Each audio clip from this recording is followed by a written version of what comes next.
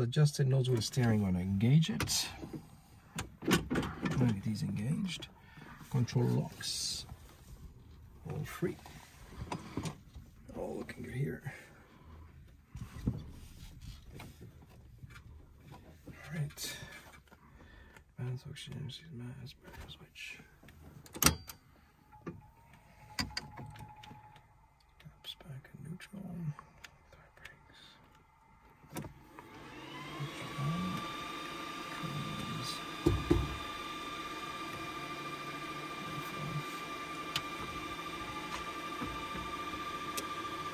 So it's going to be quite a bit noisy. So that's nice. Make sure you have your headsets yep. on, right? All right, turning.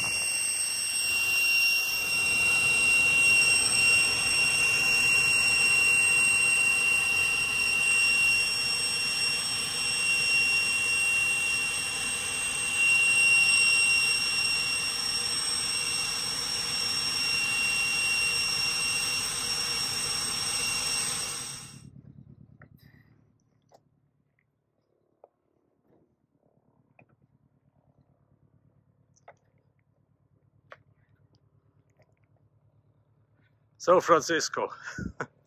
Yes, Hansjörg. Can you stay there? Yeah? I can if you Okay. want. Yes, sure. In the sun a little bit. So that is one of the only 5 MS Paris flying still in the world. Yes, that's correct. So there are actually right now 5 of them are flying worldwide. We have 3 here in Dole. There is one in Morane, in Brittany, in France. And then there is another one in the New York area. So these are the 5 Paris jets still in airworthy condition right now. Okay. And why do you love the Paris jet? Well, I love it because of, as you know, I love all the historical planes. The Paris jet has an amazing history in the sense that it was the very first private jet ever built, well before the Learjet, well before the Jetstar. So to preserve this airplane is important to us because we also deal with customers that have private jets. Of course, they have Falcons and Bombardiers and Gulfstreams, but we want to have this one here just to preserve it because it is important to us. And what do you do with it? Can we just charter it for a flight? No, we don't do commercial flights. We just do sightseeing flights for us and for our customers and for friends that, you know, would like to have a ride on board the plane. We also give flight training, so we have the approval from the French authorities to do training on one of the other Paris jet, which is French registered. So this is something that we also do for pilots, for those who want to. Okay, and just talking a little bit about speeds and endurance. What kind of airports you need for this plane? The airplane has 484 gallons of fuel, so basically 1,860 liters. You can fly, the longest flight I have done is 3 hours and 2 minutes, but then there is very little margin left for reserves. But yeah, you can fly, let's say, 2 hours and 45 minutes, you know, and still have about 45 minutes reserves. So it's pretty decent, and you fly at 300 knots. So wow. That's the true airspeed is 300 knots, so that's quite comfortable. And you can go straight to flight level 250. So the airplane is certified to fly at flight level 250, and of course it is IFR. So it's fully pressurized? It's fully pressurized, absolutely, yes. Yeah. Yes, it is. And this airplane was built in 1958. So okay. It's quite amazing to think that, you know, they were still building like, you know, the Lockheed, the Starliners in those days in 1958, and at the same time you had these jets already flying. And there's a special story about this plane with John Travolta? Yes, that's correct. November 760 X-Ray, for those who like John Travolta's movies, he made a movie called Look Who's Talking. I don't know in German, but in French it's Allô maman ici bébé. And there is a sequence where he is just teaching how to fly the airplane to his future wife in the movie. So, and it was done on board this airplane. And John Travolta used this airplane himself to just fly around the United States. Okay, so yeah, enjoy it again, and hopefully you keep them flying for a long time. We will do our best for sure. Thank you very much. Thank you.